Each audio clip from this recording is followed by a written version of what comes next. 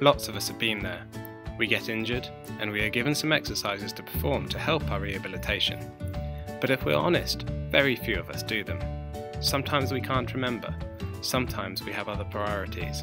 Sometimes we're just not sure if we're doing it right. So what if technology could help?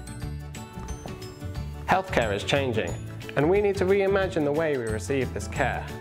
After operations, we spend less time in hospital, and these hospitals are finding more innovative and efficient ways to offer care, with an increasing emphasis on self-management by you, the patient. Boomerang is a mobile technology platform that aims to support you in your recovery after surgery. The concept allows you to not only track how much you do your exercises, but also tell you if you're doing them wrong and how to correct this. You're also able to learn all about your operation and recovery in an interactive way.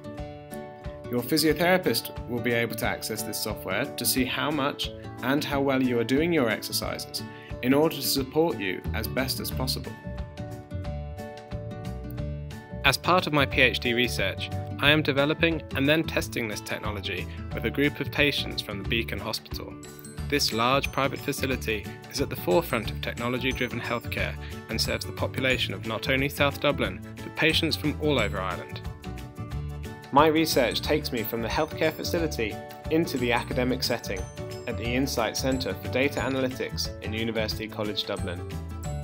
The team in Insight are working at new and exciting ways of improving healthcare delivery and human performance with the use of sensors. Boomerang will harness this sensor technology stored within the smartphone that lives in many of our pockets.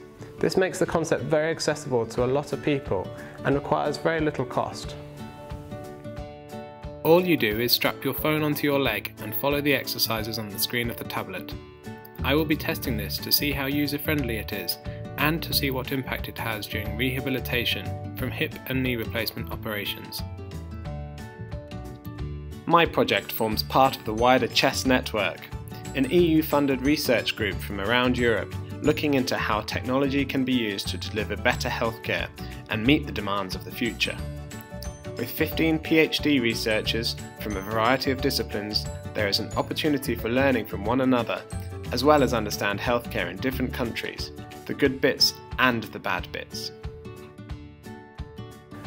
CHESS provides the opportunity for researchers like myself to challenge the standard practices and come up with new approaches for healthcare fit for the 21st century.